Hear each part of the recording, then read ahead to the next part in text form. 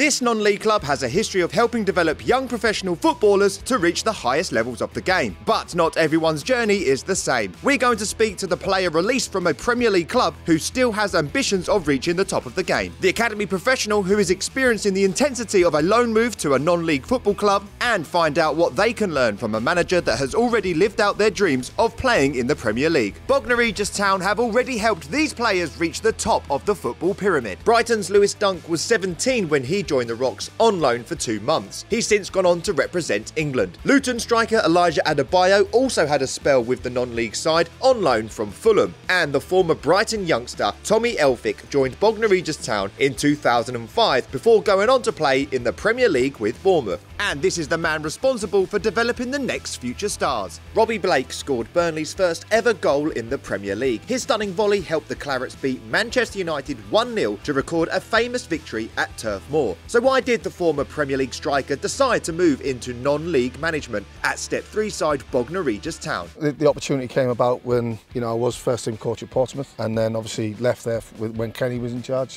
Kenny Jackett. As football, you try and just stay in the game as much as you possibly can, and it's such a short window that you're easily forgotten. I felt like this opportunity came up here to go along with Jack Pearce, who's obviously been here for 50 years and been there, seen it and done it. And I was still in the process of being really young and inexperienced at managing and coaching. So yes, I felt to go down to this level and see how it works. It's opened my eyes up, but also I feel having played at the highest level and now managing at this level, for me, sometimes it goes unnoticed that I feel like non-league football is a bedrock of English football, and it's so unique. You get these volunteers who would just do anything for the football club for no money and stuff like that, and you see where I've played and everything's paid for and everything's put on. But I just think to see the other side of the game, it's so refreshing and so great. And I'm in a privileged position because even though we're a Step 3 team, I feel really lucky to have this opportunity to manage this football club. You said it opened your eyes when you came down to this level. What were the biggest surprises? I think how you just run the club, and almost when I said about the volunteer and about people just going that extra yard for people that they don't need to. It's just come down for a hobby or enjoy the weekends, doing something for the good of the football club and the community, than worrying about getting your pockets lined. So I think they're the biggest things, but also how to manage and how to manage at this level with the resources sometimes you get on trying to wheel and deal, like in the correct way. But and also for us, the league we're in, it's very difficult for us to recruit. Because we're not in the pool of like a London area where you get so many players to choose from, dropouts from the clubs in the London side of it. We haven't got that. We obviously got Brighton, we've got Portsmouth, Bournemouth, but it's very difficult for them to say, go and play at Step 3 straight away. So, we've got to try and do our due diligence with the work and stuff, but it's not easy. You've made 2 loan signings this week. How do those conversations start and how do you get the boys in? It's very difficult because last year we had like 9 loans. And that was just an absolute nightmare. Not for the fact of the players, it was just they weren't our players, so it was very difficult.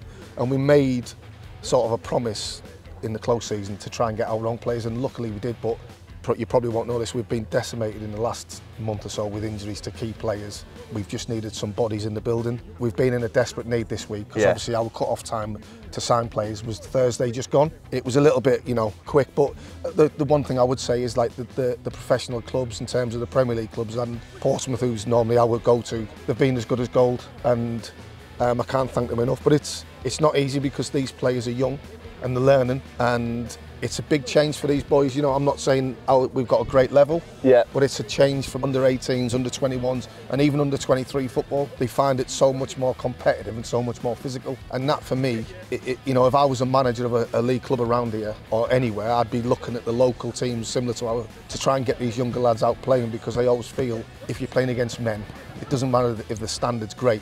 They're just coming up with that physicality that they normally get in the first team, and it's so important, I feel, for the development of players to do that. Ollie, you've joined from AFC Wimbledon. How's your first week been? Really good, really good. Last week was a poor start in terms of the first half, but we built it back well. We had Thursday off, and now we've got a good couple games coming up, so really looking forward to it. What's the loan purpose? The loan purpose is to gain men's football, to develop on and off the pitch, mentally, physically, socially, and gain that men's experience, so I'm able to develop when I go back to Wimbledon, hopefully push on.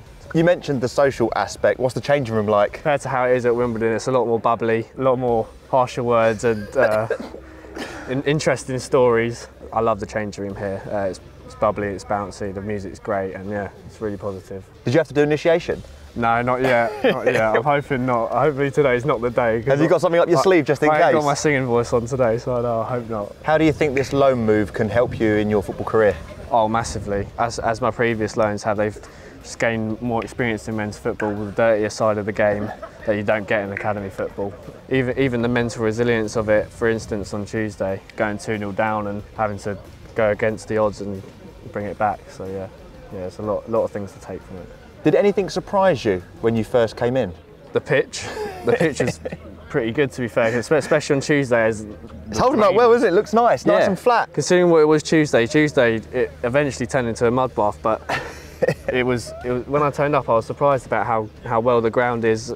And also I was surprised about how welcoming the players were as well. They're very welcoming. So what did Robbie have to say to you when you signed from AFC Wimbledon? He's actually said in the change room before the game, just express yourself, play with the freedom, which I'm really happy with, and yeah, I can't wait to get going today. Do the clubs give you any instructions on what they hope to achieve from the loan deal, or is it just to play minutes? Yeah, no, I think it's to play minutes, but I think they'll do their own work on the team as well. You know, they'll be thinking, well, we're going to send them there, and they play a little bit route one, and they're a bit too aggressive, and they're all 6'7", and you know they go off long throws and corners and stuff. Then you know that might be an element where they think that's just not what we need for the development of a player. And I think we're in that fortunate position that we don't, and I'm not saying this is right or wrong. Yeah. You know, we don't tend to play like that. We tend to play the game out on the floor, and we give our younger lads the license to express themselves. And to be honest, you know, if you've had 200, 300 appearances at any level, you're going to make mistakes. Got to get the ball into Tommy and Dan Gifford. So we need to make sure we've got people that are making unselfish runs, attacking the back of the defence. Ball goes in there. Can I attack him behind first? Play. But it's about these lads making them mistakes and putting themselves in that position to make mistakes, to learn from it. And I always feel everyone's going to make mistakes, but it's how quickly you learn from it and how quickly you don't do the same thing again will determine how good of a player you're going to be. So what did you just say to the boys there? We're just talking there in general terms, like I say, about their body positions and, you know, facing the way they want to play. A lot of times we've got boys that just don't face the right way of play, and it just takes an extra touch. And then when you're playing a little bit more games than maybe the academy games, it's just a little bit quicker at certain times. And if that can help them just by an extra half a second, then they don't lose the ball and they'll play well. So hopefully we'll take that to the game. So what can academy pros expect when they join a non-league side on loan? I think it's the changing room environment, just kind of having the kind of more influential players in the change room that have been about, and probably just learning from them and listening to them, because they've got great understanding and knowledge of the game. We're going to get good experience, high intensity at this level. It's pretty decent, good standard. Different sides of the game, physical. Definitely a good experience. Obviously it's more competitive, and the group of lads that you'll come into as well will help you get on with that, but it'll be a great leaping stone for your career. Well, high intensity, passion, and the fans won't ever stop. What it's going to be is, obviously they wouldn't have played much adult football, and it's going to be a lot more physical. Like every team in this league is the same really in terms of big lads up front, big lads in the middle and big lads at the back, so it's just the physical side of things really. And your brother, Jasper, is a prime example of players that can go on and kind of play in the EFL. Yeah, so he obviously played at Worthing 15 to he was like 19, and then now he's playing Wickham. What's your ambition? Just enjoy football really, I like it here. What's it like pouncing all your brother's money to have a living? It's all right, it's not bad. Is it finding the right character as well for the loan move? It's a really good question, because it's very difficult at that age. You know, you don't know what you're going into. From our point of view, we need players to come in the building, then you're judged on that. But you're open that, and I always feel that any good character will jump on board with the circumstances they put in and how they deal with that. And I think sometimes our level compared to what these level play at leagues, it brings you down to earth, and to understand that what goes on here is very difficult as well, and you have to adapt quickly. And like I said to you, go back to it, if you adapt quickly, you'll end up being a better player than not adapting. It's not just about picking up loan players. The club managed to sign former Bournemouth under-21 player Matt Burgess, who just last year was training with the first team before being released in the summer. So what happened at Bournemouth? What did the club say to you? So after my scholar, I got my first professional contract. I then got another year after that, and unfortunately at the end of that they just said, I think it's best to part ways, because we don't see you getting in front of Jefferson Lerma and Lewis Cook playing in the Premier League at the present time. So I mean, you can't really argue with that. And yeah, Bognor come in for me soon after that, and I thought, why not get out,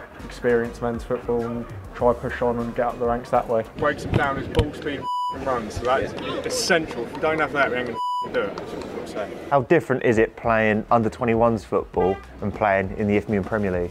I mean, it's two completely different contrasts of football at the end of the day.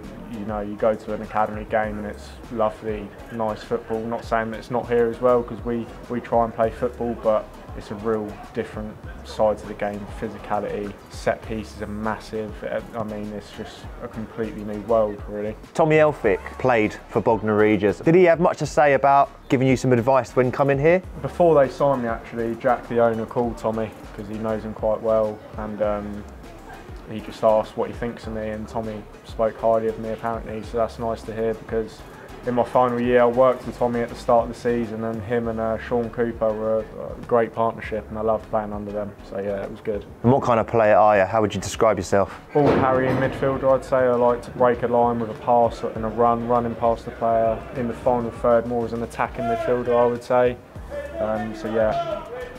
And the fans love you, don't they? I guess so, yeah, it's a great song, that. And the gaffer walked past a minute ago and said we could do with a few more Matty Burgesses in our side. Technically, you're rated very highly here, but how much influence has he got on your development as well? I think the gaffer's brilliant in what he does to me. I think he's very encouraging. He knows the type of player I am, and he sort of lets me express that on the pitch, and I think that's all you want as a player, sort of licence to express yourself, because once you have that, I mean, you put in good performances and you can really enjoy what you're doing. So yeah, he's a massive part of me playing well, me trying to push on, for sure. So you were here on loan last season from Pompey. Yeah. So what happened? You got released in the summer? Yeah, I got released in the summer, and then obviously I've come here.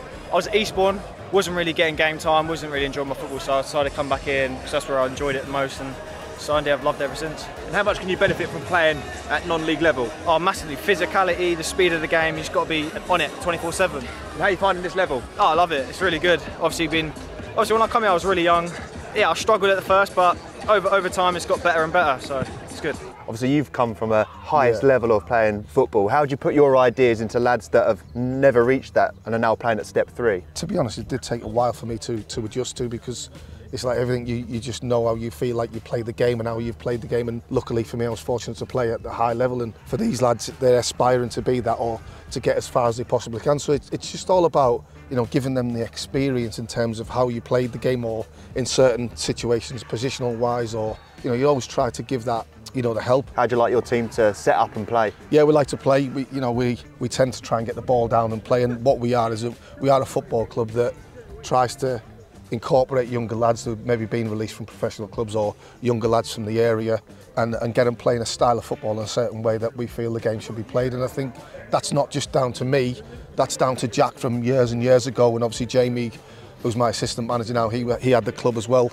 He was the manager, you know, 5 or 6, 7 years ago. So we like the ball to be played on the deck, and we like to play entertaining football, and I think the supporters have known that, and I think we stick with that, because I think if you asked probably every team in our level, if you're going to go to Bognor, you're going to get a footballing game. You don't always win, but you know, we try and play football in the right way. And what are your manager aspirations? I know you've been here for a little while now. Do you have ambitions to go high? Obviously you'd love to do it with Bognor, but for your personal development as a manager, where do you want to be? You don't take anything up in life, do you? Just to you want to be comfortable, of course you do, but you try and do well, and whatever follows with that, follows with it. But I've been very fortunate with a football club that has backed me. I've got a fantastic chairman in Jack Pearce. I'm so lucky to manage a football club like this, and whatever happens, happens. But the most important thing for me is I feel I'm really privileged to look after this football club. And what would be your advice to any players that are playing in the non-league system that are looking to make that step up? Always treat every instances with respect, whether it's a football club or whatever. Always treat the level with respect, and never stop listening and learning, because from my point of view, if I'm a Portsmouth player or a Brighton player or a Bournemouth player, and I come down to this level and I don't respect the coaching, or I don't respect the manager or the way of playing, I always feel like it doesn't stand you in good stead. And one thing I would say is we've had certainly since I've been involved with the club, we've had a number of players from all them clubs I've mentioned that have come here. Some of them sink, some of them swim.